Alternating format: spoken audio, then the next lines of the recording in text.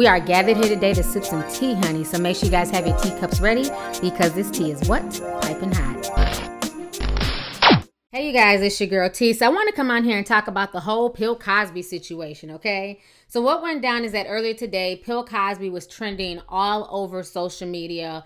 Folks were going crazy, and the reason why Bill Cosby was trending is because a new bar in DC, the bar is called Diet Starts Monday, and today they sparked national outrage by having a controversial cocktail. And the cocktail was called the Bill Cosby. It was a tequila drink, and it was literally garnished with empty pill capsules. So once this picture went viral, once people started talking about it, folks went off. Folks were going crazy about this. But then, as you know, the internet is also sick. Folks also had jokes concerning the situation as well. I want y'all to go ahead and check out the comments, the tweets, and what folks had to say about the new Bill Cosby drink. Check this out, and I'm going to come back with the rest of my commentary.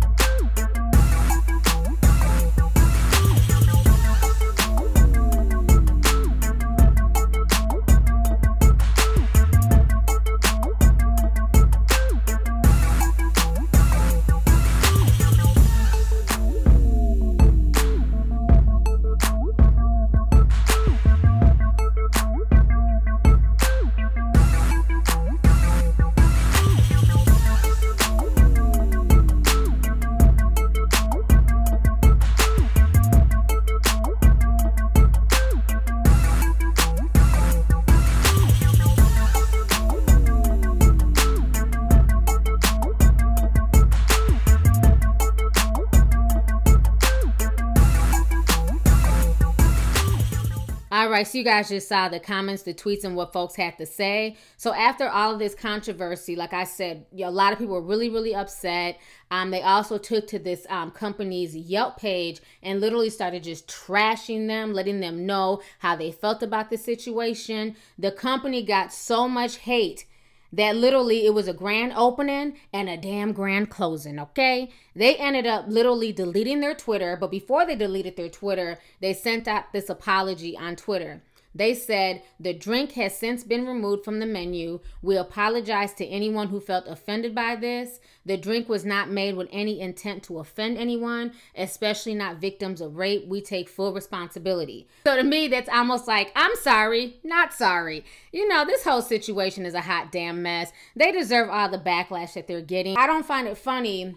And not that I feel bad for Bill Cosby, because if he did this, he needs to be charged for this. But what I do find funny is that, you know, he's the butt of all the rape jokes. Let's not forget, it was just a year ago when Amber Rose released her emojis, and one of her emojis said Bill Cosby, and she had, you know, Bill Cosby emojis and stuff like that. And I called her out on that bullshit because last time I checked, Bill Cosby is not the only one out here in Hollywood raping and molesting people. It's funny that Bill Cosby is seen as the face of rape, but what about Stephen Collins? I noticed nobody ever clowned Stephen Collins, aka the father from Seventh Heaven, who played a damn minister for like 10 years on the show, who admitted to his psychologist when he was being taped by his ex-wife that he molested 2 children who were between the ages of 10 and 12, 2 little girls. So this man was a straight up molester. He admitted on tape to molesting these girls. No charges were brought against him. They took Seventh Heaven off of TV for literally 2 months,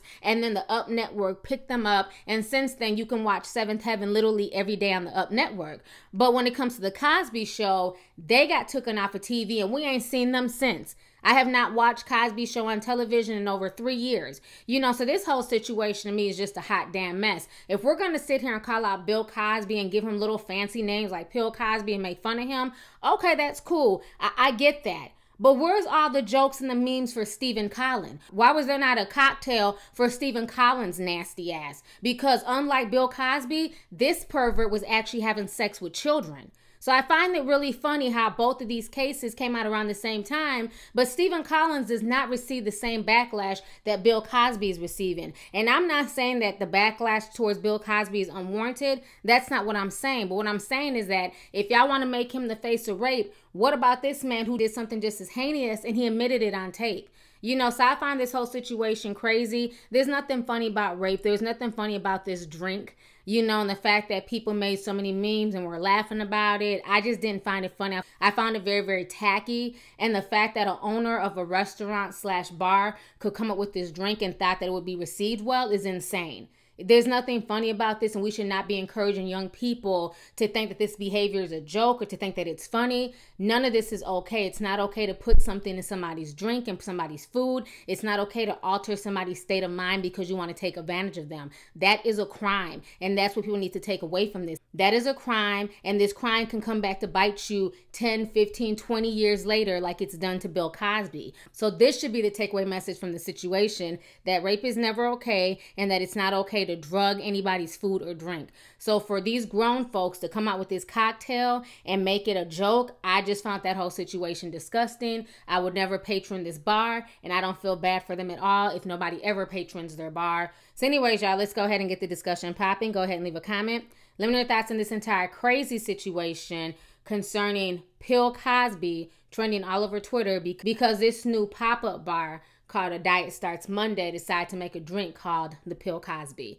Do you think this was in good taste? Do you think it's just humor? Or do you feel like this was tacky and unwarranted and they had no business even coming out with a cocktail like this? So let's go ahead and get the discussion popping. Go ahead and leave a comment. All right, deuces.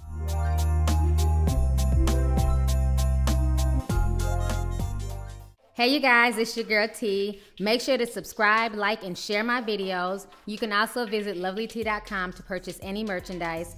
Also, don't forget to click the boxes down below to watch any of my previous videos. Talk to y'all later. Deuces.